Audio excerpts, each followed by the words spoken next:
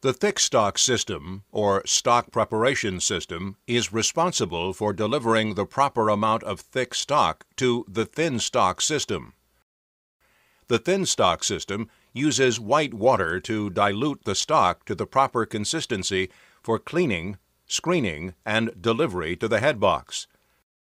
The thin stock system can include one or more of these process steps, arranged roughly in this order.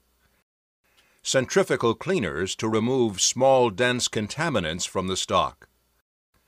De-aerating equipment to remove air from the thin stock.